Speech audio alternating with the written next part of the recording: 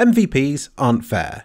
They're meant to be rewarded to the most valuable player of every round, but all too often, somebody will do all the hard work, only for another player to get the credit come the end of the round.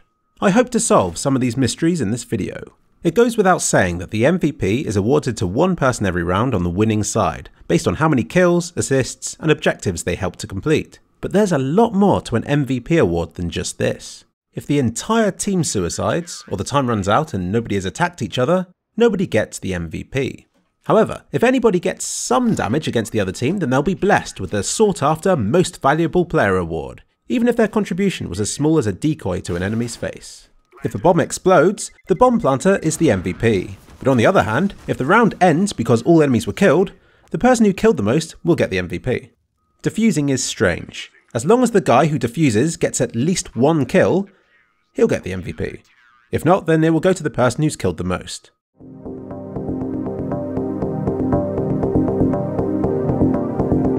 If the round ends from all enemies being killed, this is the one situation where points determine the winner.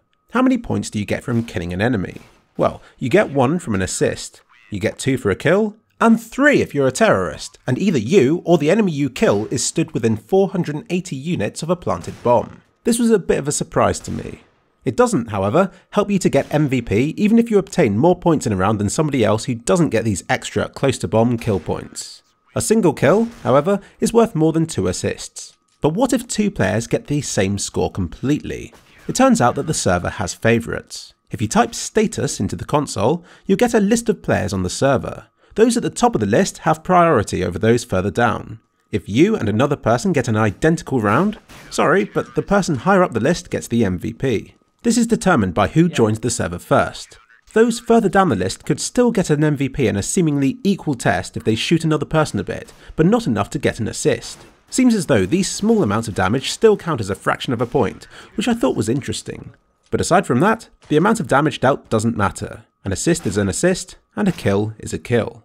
But I don't think this is fair. I think it would be better if, in these balanced situations, the MVP went to whoever killed the first or last enemy. As long as it's consistent, I don't mind, but favouring certain players over others seems wrong. I wasted a lot of time analysing a 30-round game for this video, though you might still find my findings interesting.